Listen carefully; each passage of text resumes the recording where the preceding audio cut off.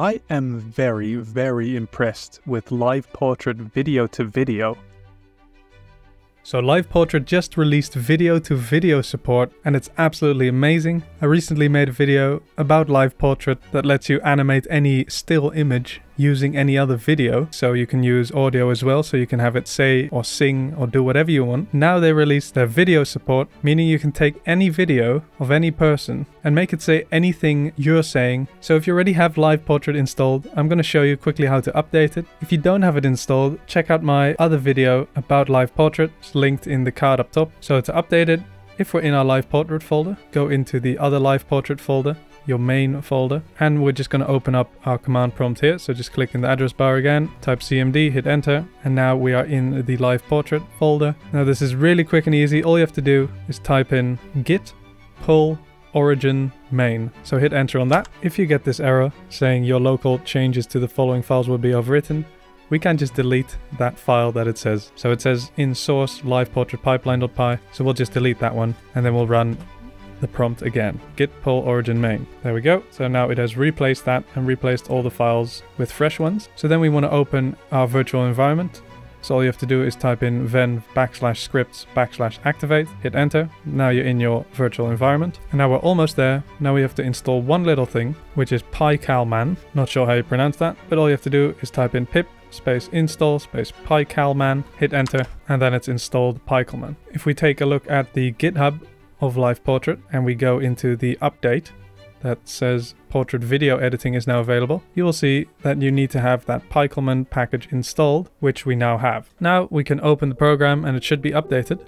All you have to do is type in python space app.py, hit enter, give it a second, and there we have it. It'll give us our local URL.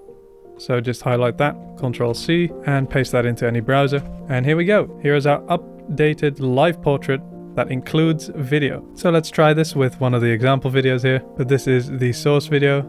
Very simple video, of course. I'll try with some other ones soon. And here we can actually use our webcam. So let's try that this time. Let's give it access. So I haven't tried this yet. Obviously I'll blur my camera. Now I see the FPS is really low on this. I'm not sure why. Maybe it's only the preview, let's hope. So let's give this a go. Let's start recording. Hey, so this is me testing it out, moving my head up and down, making a bit of a weird face. There we go. Stop recording. Okay. So if we scroll down, there's a few options here. First of all, this one, you want to check this one if the source video is not square, which it is not. So we want to keep that checked. And the same for this one. If the driving video, which we just created, is not square, you also want to hit that. So let's hit that. And then the last option here you want to check is relative head rotation.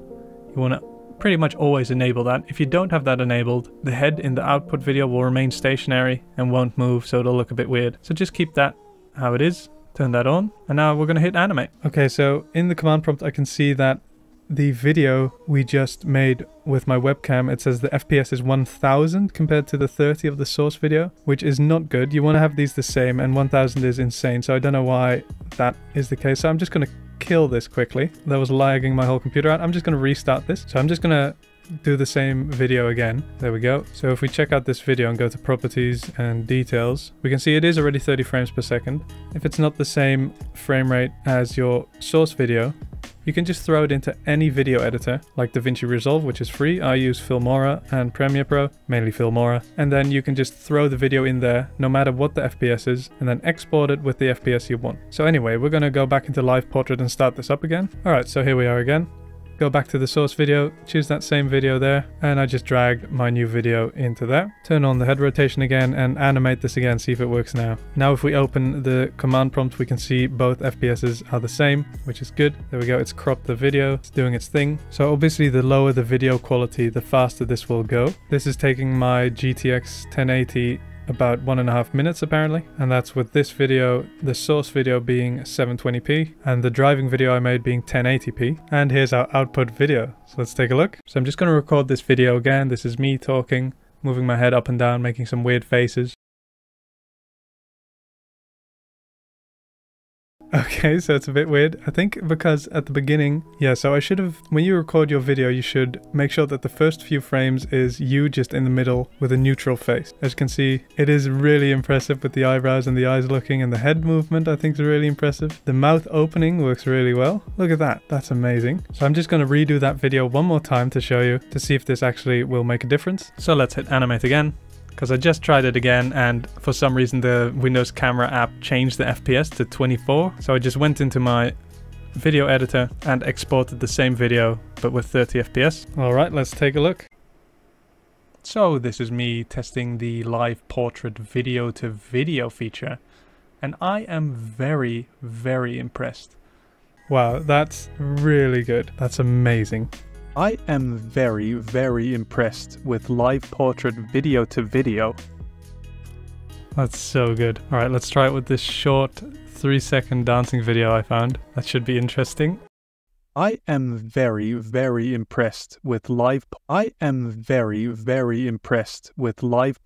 video-to-video. That's a bit of a harder one because he was moving a lot in that video. Anyway, if you're still watching, you'll probably like these videos as well. Thanks so much for watching. I'll see you next time.